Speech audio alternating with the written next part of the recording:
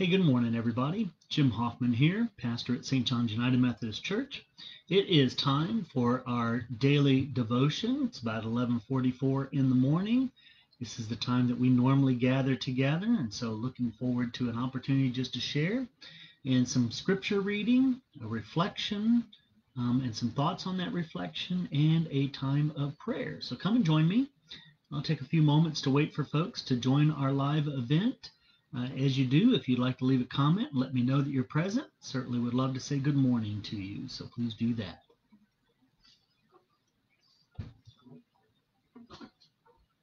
Going to be a nice Wednesday.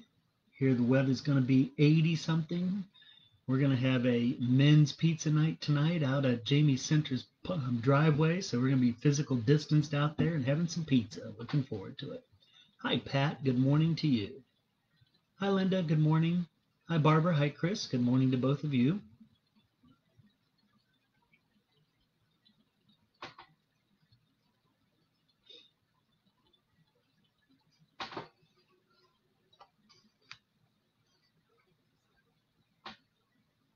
My lovely Mrs. Hoffman downstairs working. Hello, love.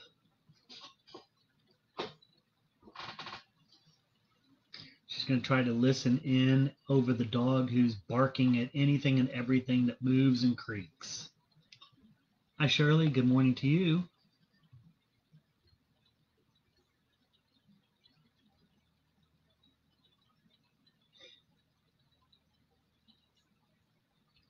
We'll wait a little bit longer, make sure that folks get a chance to sign in who want to join us. Good morning, Jack. Glad to see you this morning. For those of you who are here, we're going to be reading out of James chapter 1, verses 1 to 12. James chapter 1. Hi, Susan. Good morning. Another beautiful day. You are correct.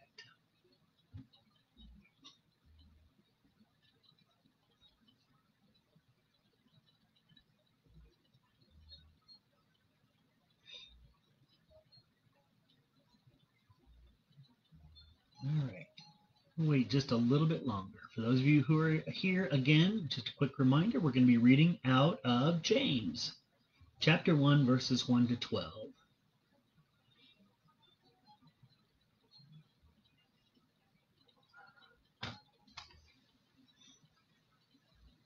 We'll wait just a few more seconds and then we'll get started.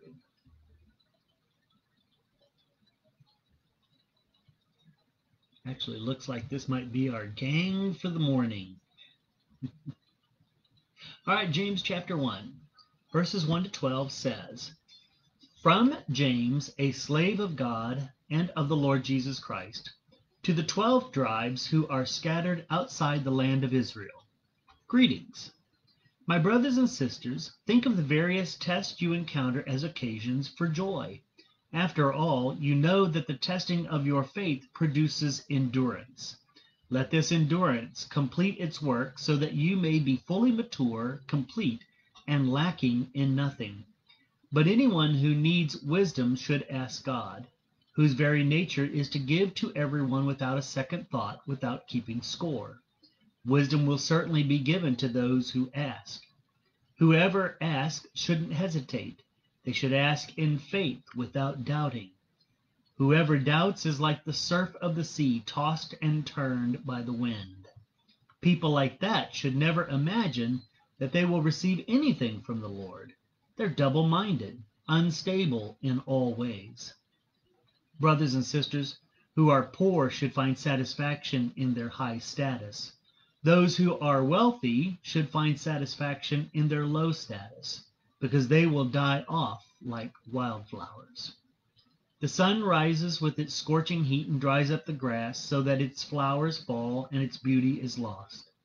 Just like that, in the midst of their daily lives, the wealthy will waste away. Those who stand firm during testings are blessed. They are tried and true.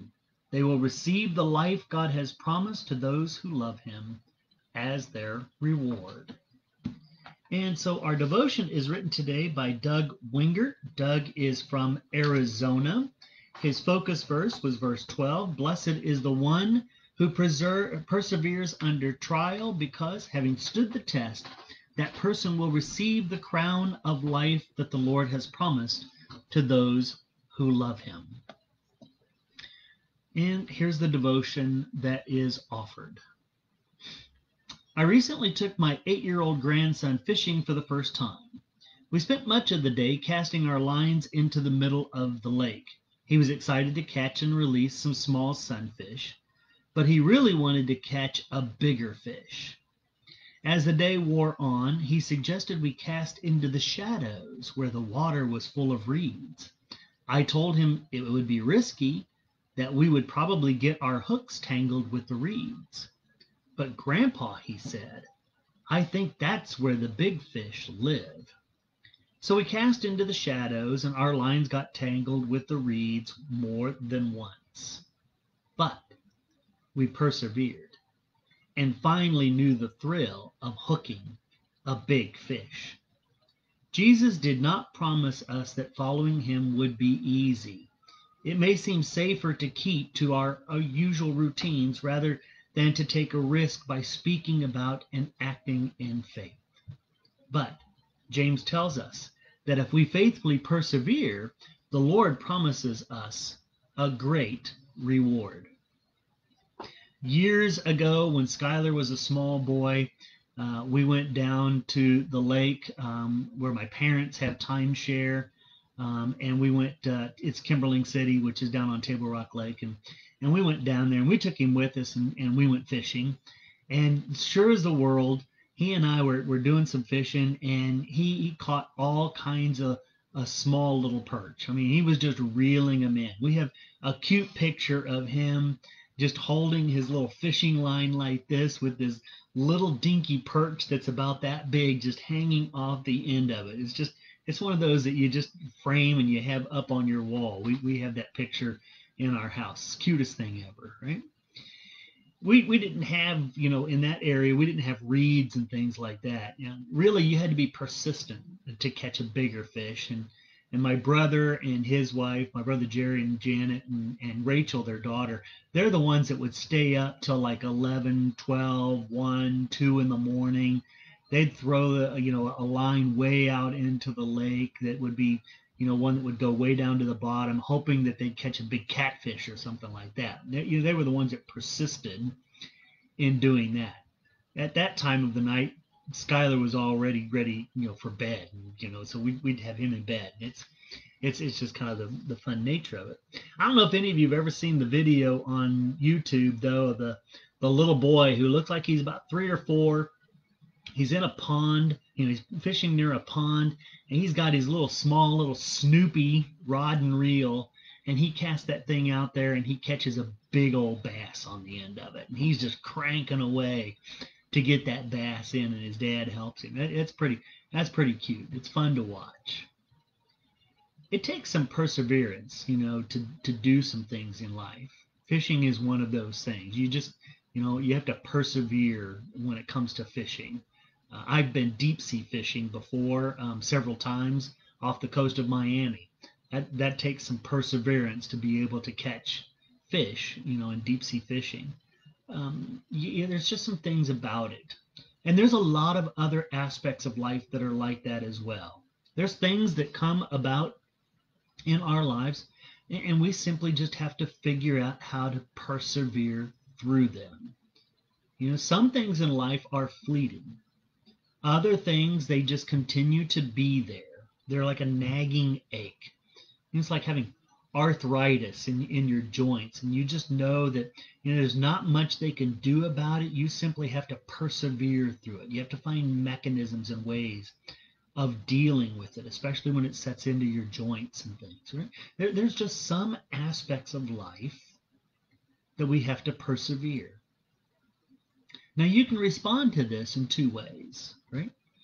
You can let the things that you have to persevere through in your life, you can certainly let them become an anchor that drags you down physically and mentally.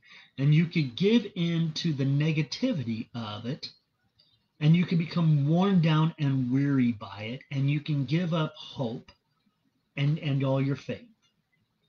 Because that thing that you just have persist and you just cannot make it through.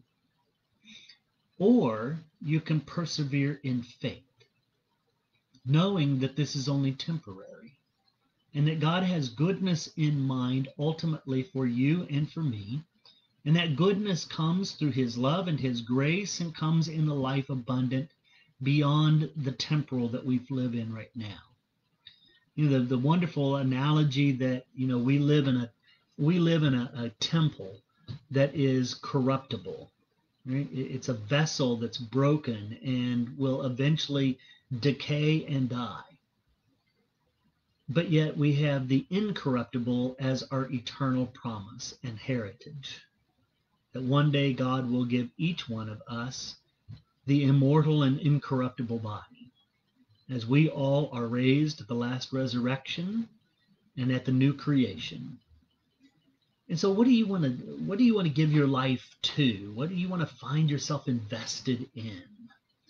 Do you want to just, find yourself giving up because you have to persist in some things in life? Or would you rather grab hold of faith and grab hold of the vision that God has that can be now in some ways, but will come to fruition in the new kingdom? As for me, I'd rather hold on to the positive vision of what is yet to come, what can be now in its imperfect state, what I can persevere through, and through that perseverance have my faith tested, molded, shaped, strengthened, all those kinds of things, so that I might inherit the promise of the great reward. How about you? Let's take a moment to pause and pray. Gracious and loving God, thank you for the wisdom of little children, the ones who encourage us to take a risk and to persevere for the sake of Jesus. Today we pray these things in his name. Amen. Well, thanks everybody for joining me today. It was a privilege to have all of you here. So many more of you signed in as we were in the middle of our devotion. It's good to see Michael Ann and Marcella with us. Jack Tennell was able to join with Pat as well, and Barb Meyer. Glad to have you here this morning, Barbara. Thanks everybody for joining today. I hope you have a blessed rest of your Wednesday. It's a beautiful day outside. Some of us men are going to gather a little bit later, and so looking forward to that. But I hope you enjoy the rest of your day. And I'll look forward to seeing you tomorrow, same time, same live Facebook channel. So come and join me if you would, please. As we close, take an opportunity to post this to your own timeline so that your friends and your family might get a chance to share in our devotion time. Otherwise, I'll look forward to visiting with you tomorrow. Bye, everyone.